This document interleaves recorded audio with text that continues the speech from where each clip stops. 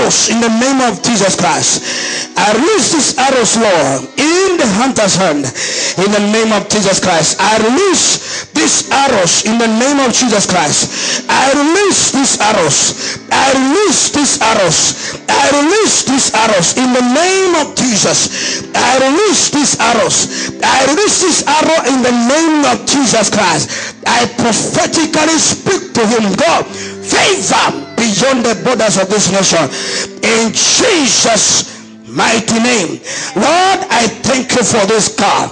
I release her as an arrow in the parents' hands, Lord. They will never miss a target in the name of Jesus Christ. I release her as an arrow in the name of Jesus. I thank you for this arrows, Lord. I thank you for this arrows, Lord.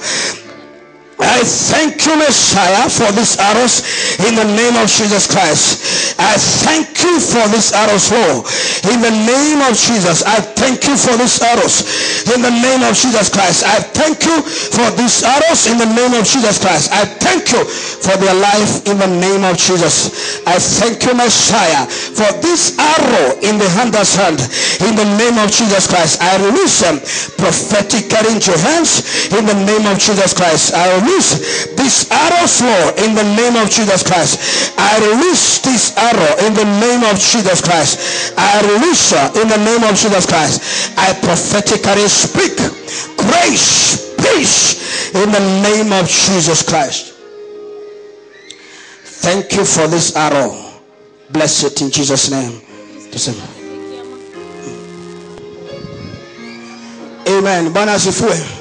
Now finally tunataka kukata hii cake quickly. We want to katakata this cake.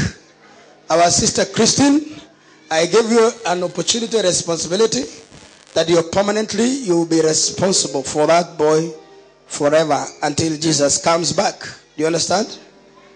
You know you are saying these words from the altar, and if you had a choice to say no, you did. You understand?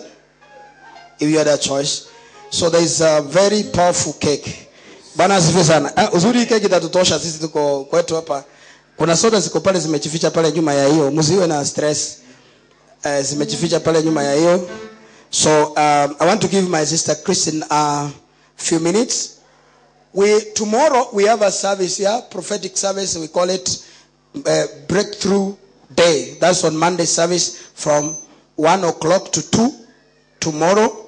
And we want to invite all of you tomorrow. Please, if you are in town, avail yourself. Want to give my sister time to kata hii keki, atuelezee kidogo, alafu nimemwambia nimepewa majukumu na Njenga karibia hapa pia kwa sababu hii keki, the first meal for this boy to be shared by many people, not by few, by many people. Jesse has been enjoying himself alone. Now today he want to bring him on, and the Lord will bless you. Kama hujaombewa usiende nyumbani bila kuombewa, please. And I would want to have some few people appointment. That's tomorrow, not today, and the Lord will bless you. You want to be an arrow everywhere? Okay. Bwana asifiwe tena. Wakati nilikuja hapa nikiongea mara ya kwanza nilijiintroduce kama Christine Kisos, ndio? Lakini sasa nataka kusema mimi naitwa Mama Jesse. Na nashukuru sana Mungu kwa kunipatia hiyo new title. Sasa mbele yetu tuko na cake kidogo. Unajua kawaida sisi wa Afrika, si ndio? Tukikutana mahali tuko lazima tukule kitu, si ndio? Tukunywe kachai ya mtoto ndio tusikie tumeshika mtoto, si ndio? Ukienda huko kwetu Maragoli, hata mnaona kwa Facebook huko kwa Twitter wanasema Waluhya wanapenda nini? Na wanapenda nini? Kukula, si ndio? Sasa kwa sababu hiyo ndio title tuko nayo, lazima tutimize kila kitu. Na tungekuja hapa na ugali, lakini ibada ilikuwa, si ndio? Sasa kwa sababu ya technology siku hizi ugali na transformiwa inakuwa keki, si ndio? Na huko kwetu pia mnajua Mumias iko kwetu, so ni sugar iko kwetu, si ndio? Muhoroni iko huko kwa njia huko. Sasa hiyo ugali tunapika, tuna transform, tunaweka ndani sukari, preservative, wa Maragoli wako na ng'ombe, maziwa iko ndani, si ndio? na hizo vitu zote ni za rotuba, ni nutrition kwa watoto. Mnajua tena Waluya wako na sifa ingine, wanapenda nini? Ugali. Kuku inataga nini? Mayai iko hapa ndani. Okay. So hizi vitu zote ni nutrition kwa watoto na yote imekuwa symbolic. Kwa hivyo msiseme hamkukula ugali iko hapo. Msiseme hamkukula kuku iko hapo, si ndio? Na msiseme hamkukunywa chai kwa sababu maziwa iko ndani. So kuna keki hapa mbele yangu imeandikwa verse 2. Verse ya kwanza nikidhani hii verse it is symbolic to Wanjiko and to us, me and Jenga as the parents of Jesse.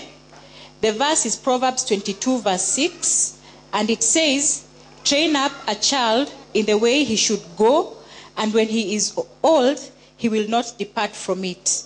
The second verse is Luke 2 chapter 52. It says, and Jesus grew in stature, in wisdom, and in favor with God and man. So sisi kama wazazi wa Jesse tunamuombea akue vile Yesu alikuwa, si ndio? Yesu alikuwa akakuwa mrefu, si ndio?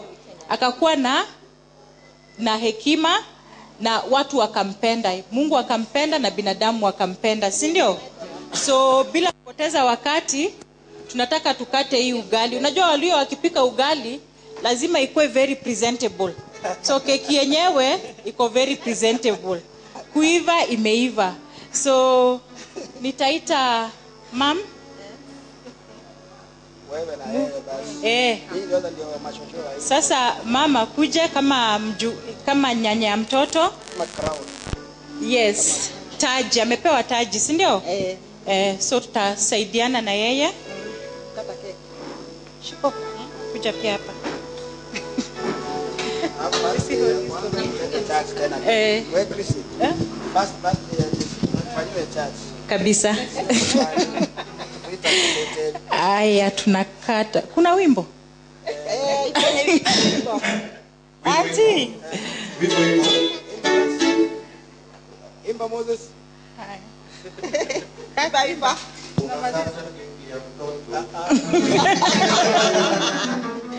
Haya sana. Si tumeshakata.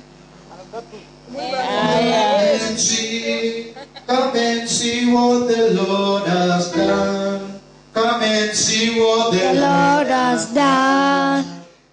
Come and see. Come and See what the Lord has done. Come and see what the Lord has Done. Come and see. Come and see what the Lord has done.